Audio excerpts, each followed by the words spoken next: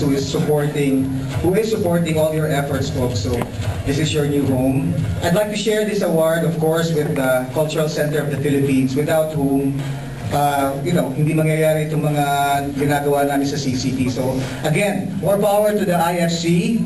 I'll see you again next year. I hope you give cash prizes to the next batch. So good night, folks. Truly one of the giants in Philippine independent cinema. Our next recipient honors that suddenly are flooding me the past year.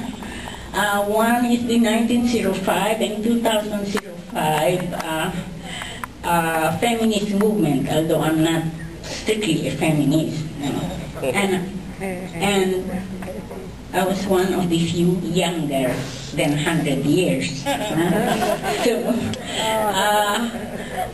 And I was the only one who had an escort because we were all women. Look at yourself in the mirror and really believe that which is absolute truth.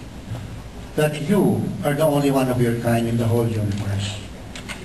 Wala kang sintulan sa buong sanlibutan.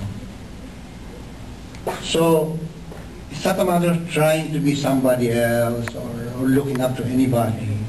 I think it's more of focusing on the fact that you're the only one of your kind in the whole universe. You're the only one that can be you.